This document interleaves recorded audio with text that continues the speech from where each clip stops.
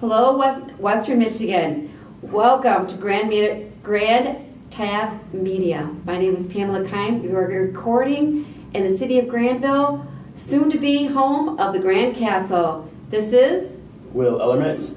And we're with Kevin Myers from the Visser Family Y. So Grand Tab Media, this is our second show. We're very excited to bring you guys this new company. We're starting up, a media company, where we want to help connect and inspire thriving communities. And so Pamela actually started it up a couple weeks ago, and so we're very excited to have Kevin Myers from the Granville Visser Y as one of our first hosts. So welcome. Thank you so much for having me. Appreciate it. All right, so this is going to be kind of a grab and go. You're going to be able to get through maybe a cup of coffee, or maybe watch this over a lunch half hour, maybe. And that's why we want to keep this within 20 minutes. Is that correct? Yep. So it's a work in progress, but we thank you for being here. This is our, like he said, this is our second show, and we're so happy that Kevin has graciously come, because we have a lot of exciting things happening at the YMCA, so we don't want to miss anything, so I'm going to start to begin, okay? Let's do it. All right, I got to put my glasses on for a second here.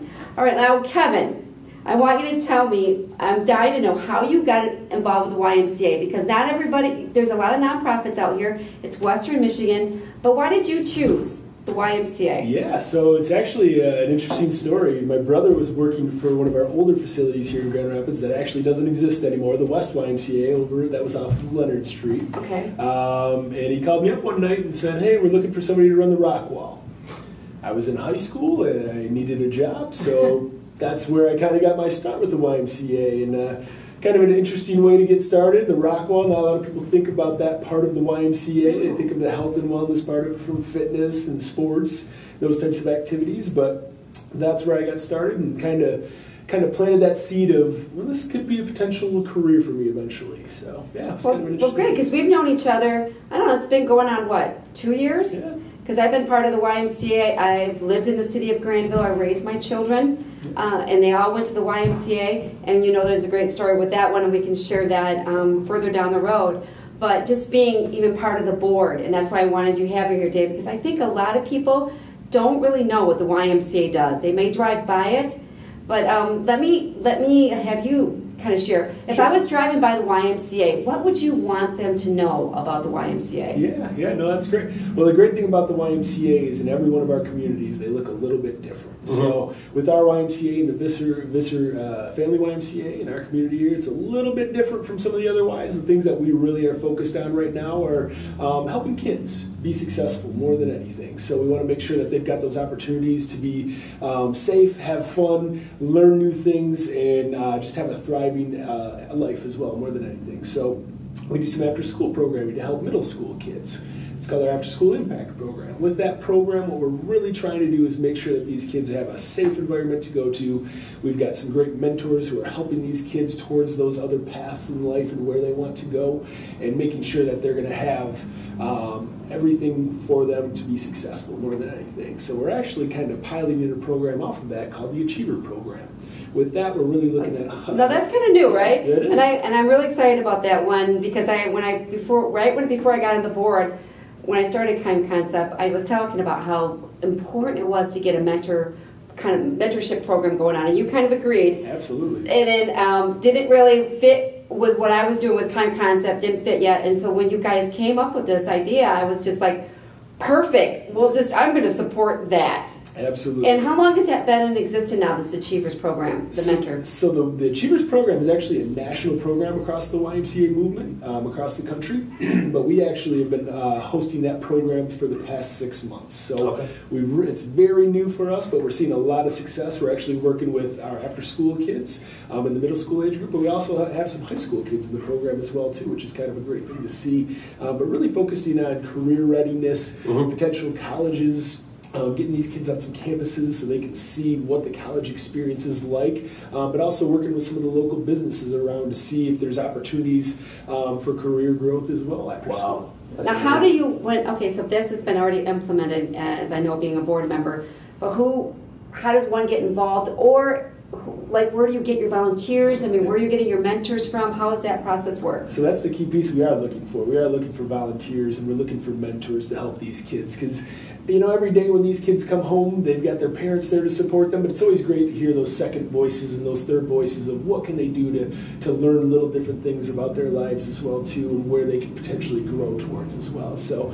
I'm sure each of you have had some good mentors in your life as well to help guide you on that path of life and making sure that you're going where you want to go as well too, and just giving you that extra support. It's a great thing. It's a very important thing to have success. Very cool, very cool. So what are other ways that the YMCA is different than other organizations? Yeah, really. So I know a lot of people think of the gym and swim portion of it. You can come swimming in our pools. We've got our fitness centers that you can come and work out, and that's what we've been known for probably for the past 30 years. But the YMCA, rock climbing walls, right? The rock climbing walls as well, absolutely, getting known for that a little bit more.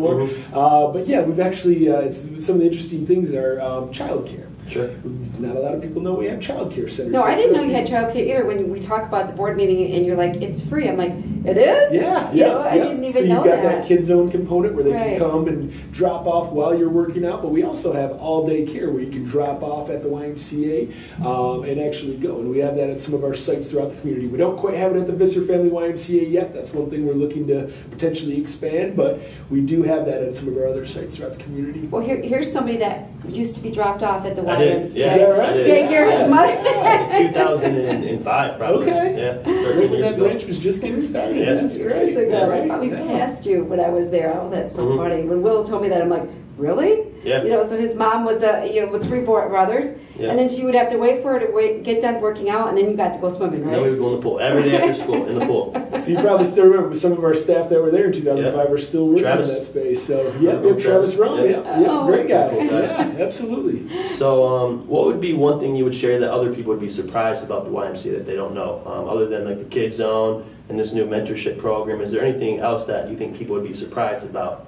The rest of the YMCA? No, that's a great question. So some of the things that we really try to focus on, we talk about the physical component from health and wellness. We're really starting to dive in a little bit farther from the nutritional standpoint. So we do have a nutritionist on site as well, so you can schedule times to meet with that individual, because we're really trying to get the full component of actually working out, but eating right as well too, and making sure that people are getting those healthy lifestyle choices made as well, and helping guide them on that more than anything. So we actually have a kitchen that we have at our downtown YMCA that provides meals for these kids at the after-school programs.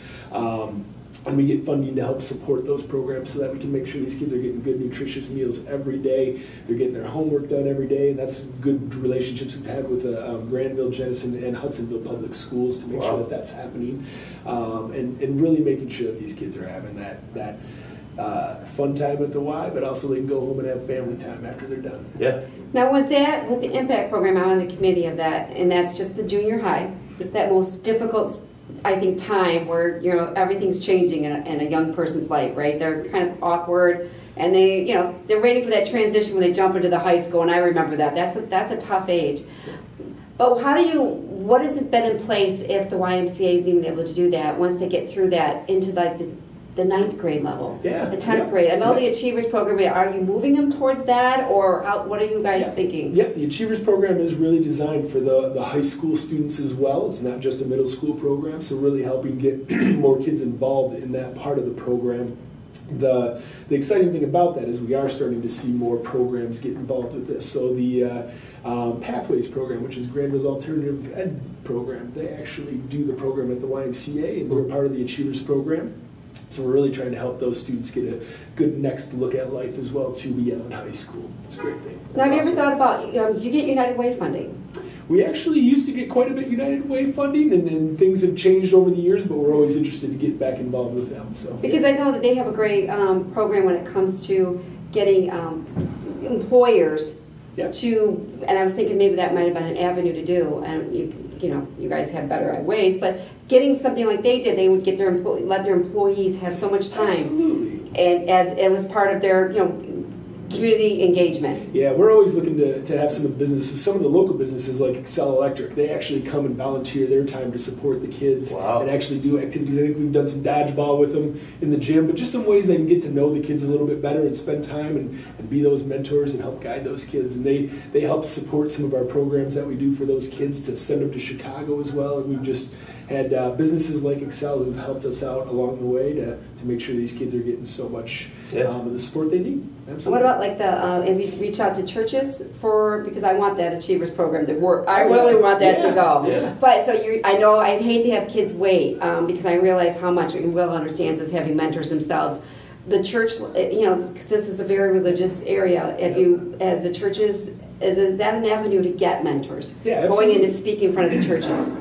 Absolutely, yeah. We've talked to a lot of the schools in the area as well too. Churches are another avenue that we can go and find there's ways to get more support and guidance for volunteers. And there are a lot of volunteer groups that we've got meaningful work for them. They want to get involved, and once they hear a little bit more about the program, it's usually an exciting piece to get them connected with. Mm-hmm. Okay, cool. I had one more question too, Kevin. I know I asked you this 2 years ago, so I'll be interested to see if there's a different answer. What is your favorite part about working at the YMCA? I know 2 years ago, you know what your answer was? Remember that answer 2 The years answer ago. was that you like to help people get the memberships. If they're not able to, you can put together different programs and everything. Is that still your favorite part? Yeah, the thing that I do love is just our mission, which is to strengthen the foundations of our community through youth development, healthy living, and social responsibility. We're really looking at those 3 pillars more than anything of how we can do this. So if we can get people involved who typically would walk through the door and not think they'd be able to be a member of the YMCA, but whether it's a financial issue or any other challenges they're having in their lives, we want to help make sure that they can still be a part of the YMCA in any capacity that they want to be involved in. So we've got swim lessons for kids. We've got some great programs to really help make sure that our kids are safer on the water. It's especially important as we're coming up on these summer months here. So that's the challenge of making sure everybody's safe more than anything, but also our after-school programs, helping our elementary age kids as well too learn and grow. And we actually have some preschool programming that we do as well too to help kids learn how to get a little bit more prepared for kindergarten. Oh, wow. Yeah, it's amazing when you get there. Okay, so now we have the after-school program. Now let's go into how do we fund this, and let's get into the event that's coming up in July. So I want you to share that. It's celebrating the Buck Creek Run, celebrating its 45 years. Wow, that's older than me. Yeah.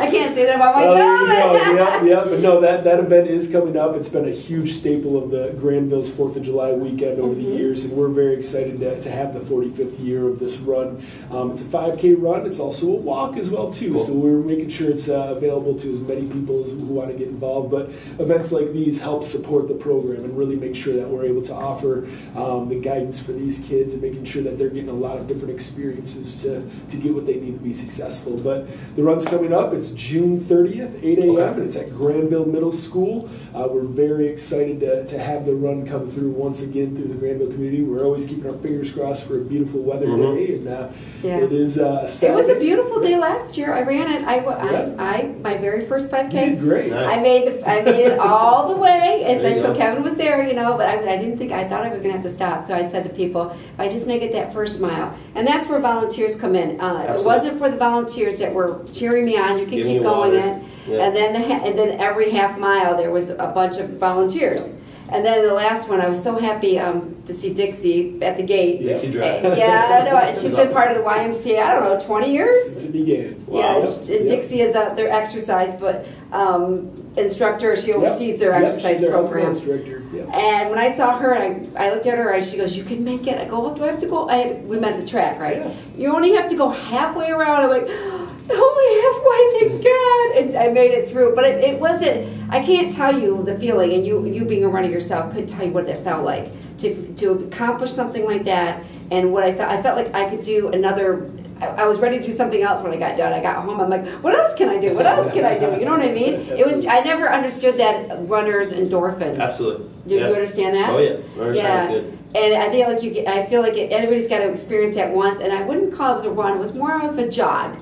But at least if you kept the pace, right? That's awesome. Did you run it too, Kevin, or would you? I haven't. I'm usually pretty busy on that day, but I'm going to get into 5K one of these days. That's awesome. Yeah, absolutely. Yep. But your kids are still young yet. But we'll get your kids involved, right? They could probably pull off a 5K right now. The way the energy is for them. So yeah, absolutely. And so, how can people? What are you looking for now for having successful? I know we We spoke with, like I said, we had lunch with Shelley Irwin to help promote this. What else can we do in the community to get this successful with help spread the word, make sure that we get out. We think we're going to have some success this year because 4th of July is on a Wednesday this year, so everybody who's going on those trips, do it on that second half of the weekend there as well too. Stay that first weekend, June 30th. It's not too far away, so please come get signed up. You can go to our website and get signed up, and we'll get you ready to roll. Okay, and you still could use sponsors? We absolutely can use sponsors. Yep, we've got a lot of things a lot of opportunities for people and businesses to get involved with sponsoring the Y. We want to thank First United Credit Union for once again sponsoring our event. They are a title sponsor for us. Cool. So we are very excited for them. Other ways to get involved though as well too, like I said, those volunteers on the course, and we actually have some training runs that Striders. Oh, cool. Right up the street on Chicago Drive. Jeff. You've got it. Jeff's been a great supporter for us. Keim and Eric Zane. Yep, him and Eric are actually Eric Zane. They're doing our training runs throughout the next few weeks, all the way building up to the event. Yeah, and that starts what? Starting next week? Those are next week. 16th or what is it? 14th, I believe, is that Monday. Okay, so and that will be at the actually at Striders here in Chicago. Very cool. Chicago Drive. Very cool. That's amazing. Yep, well, hey, I appreciate you coming on the Grand Tap Media Show. Is there anything else you'd like to add? No, I want to thank you both for your time. I'm very excited about this venture and glad I can help out. We're very excited about working with you as always. Awesome. Yeah, we're excited about it, and I think that we have, we want to kind of, go into a little bit more of that. I know we've shared some things at the meetings and stuff. But basically what we've created this is to connect with the community in a whole, because I think that we are lacking that neighbor feeling that we used to have. I grew up knowing my neighbors. Everybody's very busy with their families and activities, and we've kind of lost time, maybe, or just even, everybody's goes, it's so busy and you don't want to disrupt your neighbor for doing what they need to get done when they get home, right? Yeah. Busy families, you have a busy family. You grew up in a kind of a busy family. And so what we're beginning to realize that when people feel more connected and feel like people care about them, and that's what we want to create here, but to let people know that we are now your neighbors. I mean, social media, people that are on social media are neighbors, and so that's why we want to connect people with people in your neighborhood that you may not even know about. And the more people that we know, kind of that small town feeling, and I would like everybody knows about me, I love Hallmark, that feeling that, people care. That everybody knew the baker and the mechanic, the librarian, or the restaurant people, the florist. And that's why those shows are so popular, because everybody wants to be able to go into town and feel that, correct? I mean, you would like that. You would like that. I think everybody Have your kids would grow up that. And that's what we're trying to create here at Grand Tap Media. And the reason we put Grand, of course, Grand Rapids. And then the castle that's coming up, which we really appreciate that, Roger Lucas, about that. We want to hear more about that. And of course, TAP, well, that just goes without saying. It's Western Michigan, and we're kind of the Beer craft City beer, USA. Beer City USA, and then media. And we also want people to tap in. And we want to tap into what's going on. So that's what we want to share with you in the future episodes. It's going to be a great endeavor. I think Will brings a lot with his Battle of the Gains. You can hear more of that. And then, of course, community leaders and people that are involved with the community, like Kevin. And then me, I just like connecting people, and I just like getting to know people and find out exactly, and teach people what I know, and and share with a little bit of wisdom along the way. Does that sound good? I cannot wait. Yeah. Okay. Let's make it happen. Appreciate you guys for watching. Yep. Take care. My name is Pamela Keim. Will Ellermets. And Kevin Myers. We'll catch you next time. We just want you to know, and this is the one thing we do want to say, right? Everything's going to be okay. Why? Because we are your neighbors. Thanks, Take care. Bye.